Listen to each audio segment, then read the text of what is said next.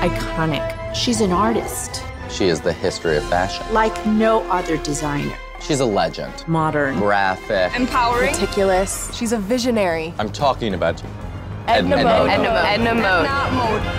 Obviously. What is it? Who are you? What do you want? My God, you've gotten fat.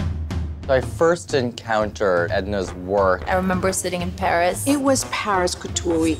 Moi, je suis très excitée de voir les shows de Chanel, Dior, mais bien sûr, Edna Mode, c'est le plus important pour moi. And here comes Edna. Explosive jumpsuit. Edna Mode's collection was such a feast for the eyes. It's like no one else. Unlike anything I had ever seen. When she designed a dress for me for the Emmys, and I knew that I'd made it as a model. Supermodels. Some show in Prague? Milan, darling, Milan. It's like Balenciaga, Louis Vuitton, Edna. She's a visionary, a giant. I mean, well, not literally. She comes up to my knees. My favorite Edna pieces. The nuclear onesie. The bulletproof romper.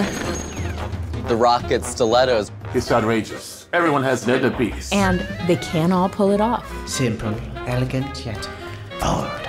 She's very intimidating. No cape. No capes. No kicks. No comment. Edna hates capes, so we all hate capes. Have you ever heard anything so ludicrous? Edna's a divisive figure, but at the end of the day, she's a visionary. And I would say Edna Mode is like the modern day Andy Warhol, but I think Andy Warhol looked up to her.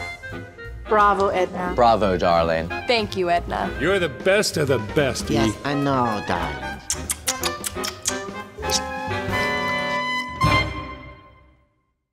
They said I was gonna get an Edna piece because I did the interview.